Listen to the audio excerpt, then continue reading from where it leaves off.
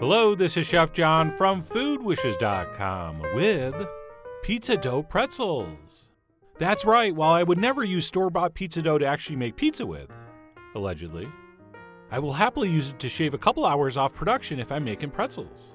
But regardless, whether you make your dough from scratch or use the ready-made stuff from the store, the method for making pretzels is exactly the same. And with October and its associated beer fest right around the corner, I think the timing is perfect. So let's go ahead and get started with the aforementioned store-bought pizza dough. Like I said, not something I normally enjoy using for actual pizza, but it really does work quite well for these. And what we'll do to get started is flour our work surface, because we need to do two things to this dough. We need to make it a little less wet and sticky, as well as warm it up a little bit, since we'll assume it came right from the store or your fridge.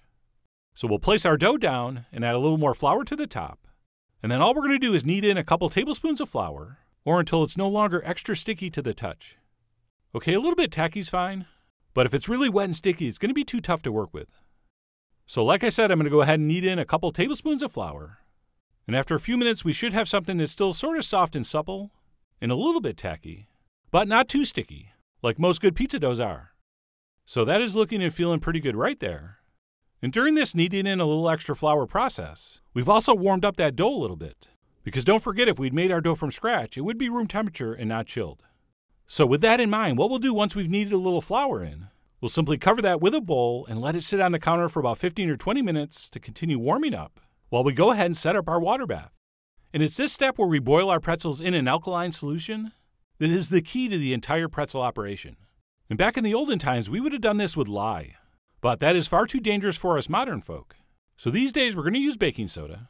And that's going to create a very alkaline solution, which is going to pretty much do exactly the same thing. And basically all we have to do is stir that in, and then bring this up to a simmer on medium-high heat. And what we'll do once that's simmering is boil our pretzels for about a minute, and that's what's going to produce that signature texture, color, taste, and maybe most importantly, aroma. Your kitchen's going to smell exactly like one of those pretzel stands. And then once that's been accomplished, we'll move back to our dough, which is hopefully now closer to room temp. And all we're going to do is dust it with a little more flour, and then kind of press it down. And if yours is still a little bit sticky, like mine is right there, don't be afraid to use a little more flour. But be careful, if you work in too much, the inside of your pretzel could get dense and heavy. But anyway, like I said, we're going to kind of press that down, and then do our best to divide that into 6 equal pieces, which I sort of did. If you really want these exact size, you weigh each one. But I don't have time for that, so I just eyed it. And sometimes you take a little piece of dough from a big one and smush it into a smaller one. And then what we'll do once our dough is divided into 6 pieces is form each one of those into its own little dough ball, and then proceed with the shaping.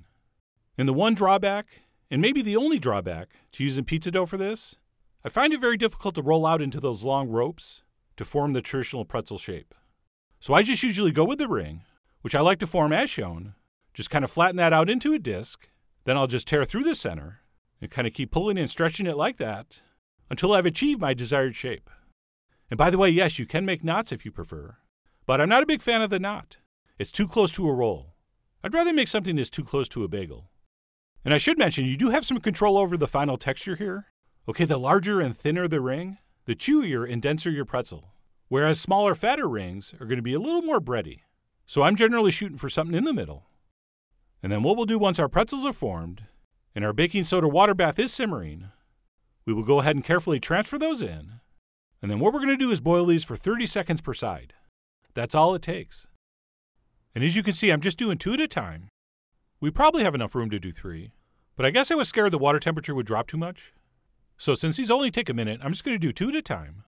And by the way, if you're thinking to yourself, I hate boiling things for a minute, I think I'm going to skip this step. It's probably not that big of a deal. Well, it's a huge deal. It's this alkaline bath which turns what would be just normal bread into a pretzel. And yes, I do realize they look a little Elephant Man-ish right now, but don't worry.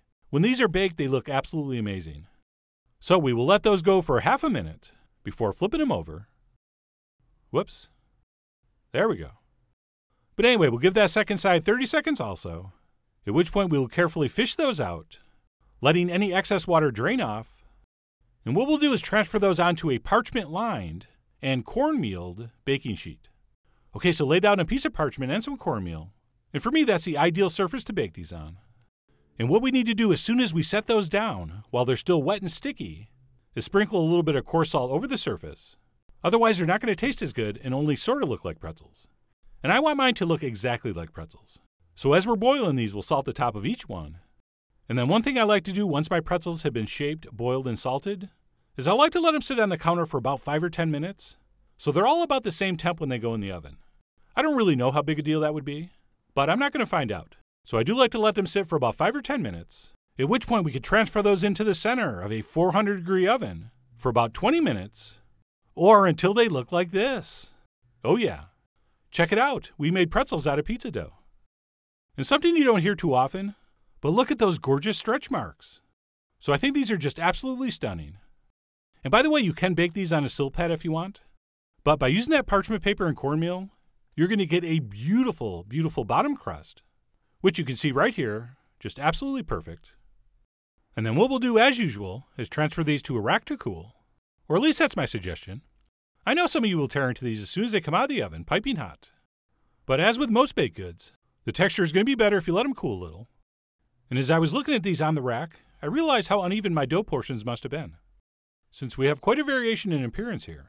Although you know what, who cares? The next person at an Oktoberfest party that complains about the homemade pretzels being uneven will be the first person.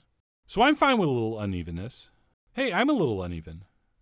But anyway, we're going to let those cool completely, at which point we will serve those up with some mustard and hopefully a carbonated adult beverage. And I really think when you break one of these open, you're going to be shocked how close these taste, smell, feel, and look to a classically made soft pretzel. We have that signature dark, chewy, salty crust encasing a relatively light and tender middle, which for me personally is the perfect style of soft pretzel. And while I do enjoy mine with mustard, feel free to use any dip you want, except ranch. You people have to take it easy with the ranch. So anything but ranch will work. And as I mentioned, an adult carbonated beverage is also highly, highly recommended. So I'm going to pour that into a frozen mug, which turned my warm beer instantly into foam. But through the magic of editing, I finished the pour. And it really doesn't get much better than a homemade soft pretzel, mustard, and beer. But anyway, that's it. Pizza dough pretzels. If you want to make your dough from scratch, feel free. You are, after all, the Daenerys Targaryen of making these like a Bavarian. But if you do want to shave a few hours off production time, the pizza dough really does work amazingly well. So I really do hope you give these a try soon. Head over to foodwishes.com for all the ingredient amounts and more info as usual. And as always, enjoy.